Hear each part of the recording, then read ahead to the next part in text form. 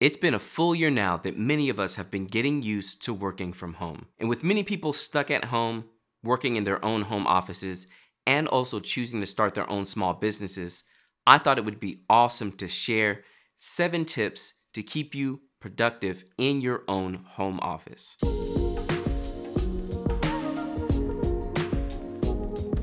Now, I've been working from home for 3 years now, before we actually had to do it. I quit my day job and started doing wedding photography full-time. I had already had wedding photography going for about 4 years while I was also at my day job, but taking a leap of faith, I went ahead and quit the day job and have been now working from home for 3 years. And one of the biggest things I found is that change from commuting and going to work and working from home is pretty huge. So I'm gonna share with you all today 7 tips to keep you productive while you're working from home. And the biggest one, and probably the most important to me personally, is treat every day like you're going into the office. It is super easy when you're working from home to forget about normal office life and having to dress up and be presentable in front of others. But doing this helps you stay productive. So even if you're just at home, chilling around in your pajamas is usually not the best. Keep in mind, while we're working from home, it's all a mental game at that point. And anything you can do to put yourself in the mindset of, hey, I'm at work now, is hugely helpful. When I start my day, I usually always make sure to dress nice like I would if I were going into the office. So a normal t-shirt and some nice slacks, maybe a button-up shirt. Yes, I will wear all of that at home, even if I'm going nowhere and seeing no one else. Having that mindset of I'm at work now really propels me to keep doing work and to stay productive. So don't slack on getting dressed. I know it can be annoying when you're not going anywhere and it's easy to just sit in your pajamas all day, but trust me, I did that the first year when I quit my day job.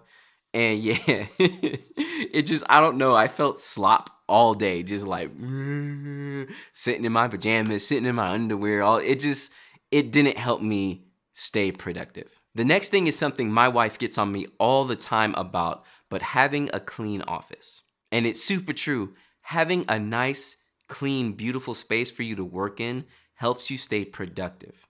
I'm hands down the king of clutter, and I usually have way too much stuff on my desk, way too much stuff just sitting around the office or on another desk, or literally just way too much stuff. But whenever I have the office nice and clean, it really just makes the space feel larger and more I want to be there and I want to work. Anything that will help you stay in your space of work helps you be more productive. Make sure to clean up everything that you can. Keep your desk clean, keep the floor clean. In your home office, make sure to decorate it in a way that you would like. Get art pieces that make the space feel beautiful to you. Make sure to open the windows up and let in lots of natural light. Make the space a space you want to be in, and it will highly change your productivity.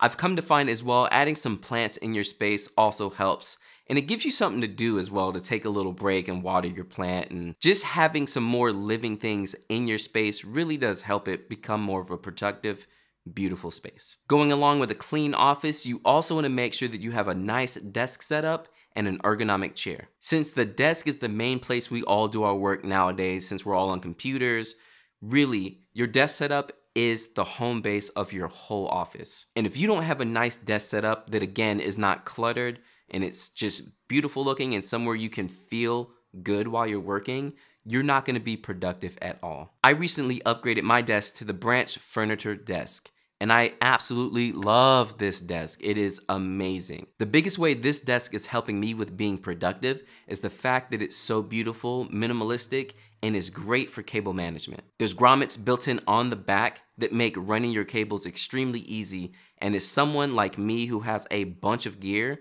I was surprised at how well I was able to get my cable management and keep my office space nice, beautiful, and just clean of like cables all over the place. If you want to learn more about the Branch desk, definitely check it out up above in the link. Also, make sure you have an ergonomic chair. I'm using one also by Branch Furniture. And this chair, hands down, is probably the best for the price I've used. It has lumbar support and the ergonomics are just absolutely amazing. Since we spend most of our time in a chair, if you don't have a nice ergonomic chair that's gonna keep you sitting up straight and your arms aren't too high or too low while you're typing, it just kills productivity like almost instantly. I spend all of my time either editing videos or editing photos, and really, this chair helps me sit for hours and hours and not really feel it. I've not had a chair that has been this nice to sit in, and I really love it. And on top of that, it goes along with the aesthetic of the rest of my office, so it looks great too. So really, don't slouch on your desk setup. It's very easy to just have a desk and slap a bunch of stuff on it and have cables all over the place and sit in a random chair that you got that's not even that great. But this is the main place where you're doing your work. It needs to look good, feel good, and help you be productive. The next thing as a musician is something I absolutely always have to have, but get some nice, chill instrumental music to help you stay productive. Again, I'm a musician at heart. I went to school for music, and I always have music playing in my house. Music helps me stay productive, but there are a couple of stipulations to the music I like to listen to. Generally, I always listen to instrumental music. Music with lyrics to it is awesome. I love listening to singers and rappers and just whatever, but when you're trying to work and concentrate on something, having someone basically talking in the background is distracting. You may not feel like it is, but it's using a part of your brain that you have to listen to the words. So always, hands down, use instrumental music. And I know there's a huge movement right now of lo-fi music. I've actually been into that type of stuff for years now, and I sound like a total old head. But get yourself some nice lo-fi chill hip hop beats to put on in the background. One of my favorite labels for this is Chill Hop. If you're not familiar with Chill Hop, definitely make sure to check out their YouTube channel. They have live streams that go up 24/7, or you can just get into all their music and start downloading their mixes and just all their albums. They have so much stuff and it's so good. On top of that, you have other artists like Kiefer and Paul Grant and just so many more. I actually have a playlist that I created on Apple Music. For any of the Apple Music folks, you can check it out in the description below. But yeah, just a little playlist of instrumental kind of jazz, hip hop, lo-fi stuff that I listen to while I work. Now that we got our nice space, we got our music on, everything's clean, the next thing you need to do to stay productive is to minimize distractions. This one's probably the hardest, and I also deal with this myself like every day. I mean, we all do. We have phones that are constantly giving us notifications and people hitting us up, people texting us, people calling us and stuff.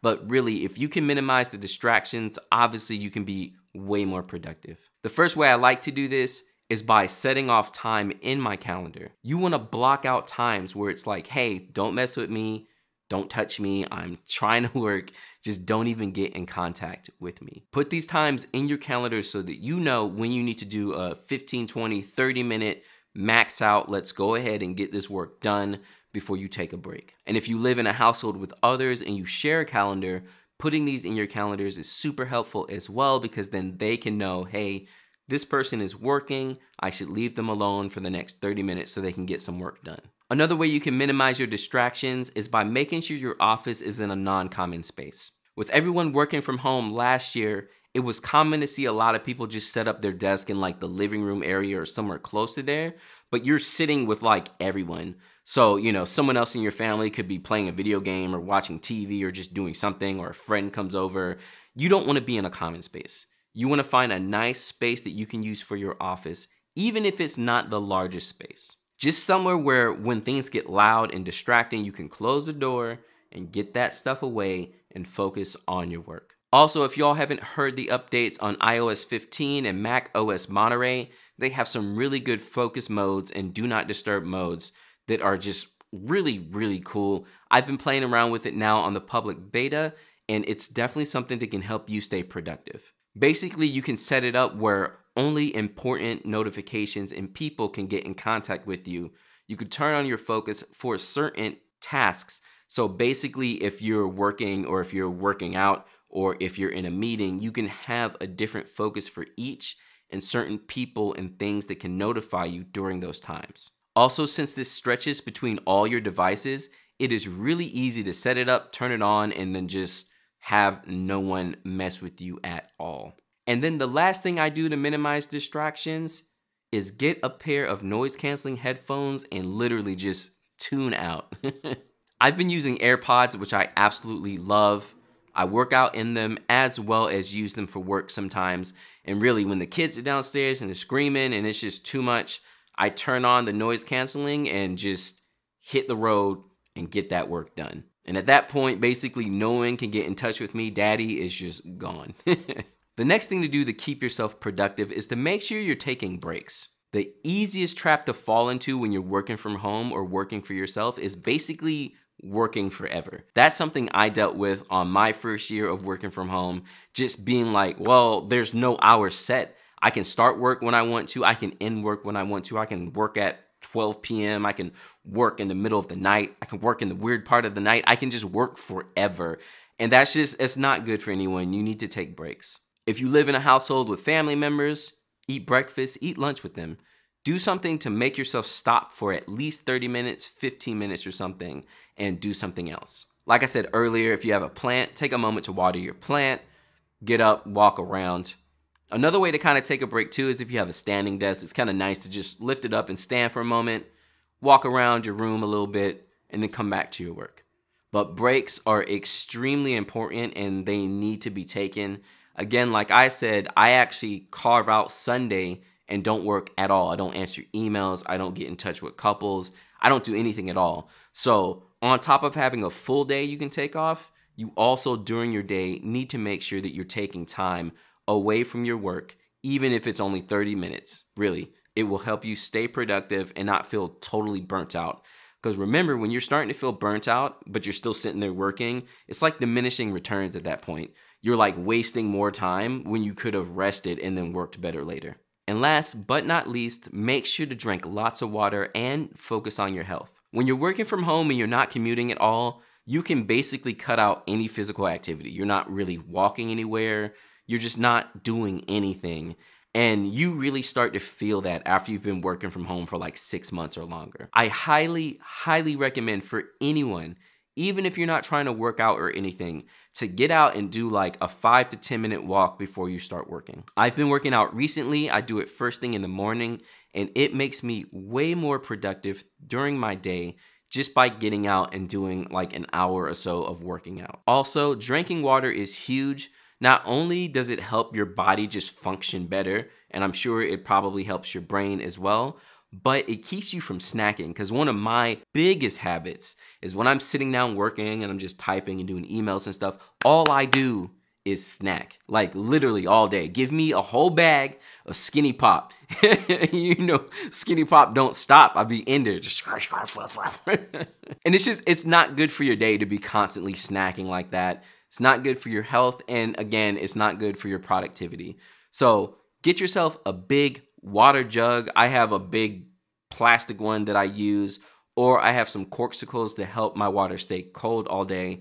Get something like that and just drink water whenever you're feeling antsy or like you need to do something else than your work. And again, get out, get a nice walk in, get a quick jog in, 5 to 10 minutes, longer if you want to. Something to get your body moving. It will make you feel so much better and it will help you sit in your chair for longer because no one likes to sit for that long.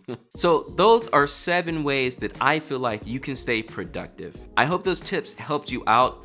Again, these are all things that I've kind of learned from my 3 years of working from home. And as a YouTuber and wedding photographer, I pretty much spend most of my time in my office, just here, editing videos, editing photos. Yeah, I shoot weddings, but that's like 8 hours a weekend, every couple of weekends. You know, it's not often. Most of my time is spent here. This is my work. And out of all these tips, I've also done all the bad habits, which is why I'm sharing this with you all, because I hope it helps you with working at home and making it a better experience. Because my first year of working for myself, working from home, was not the greatest. And I like went days without taking showers and just stayed in my pajamas. I just felt horrible. If you have any other tips to help stay productive, leave them down in the comments below. Again, on this channel, we love to learn and share knowledge. If you like that and you want to hear more about wedding photography and also being a creative entrepreneur, make sure to subscribe to the channel and like for more future videos, and I will catch you all next time. All right, peace.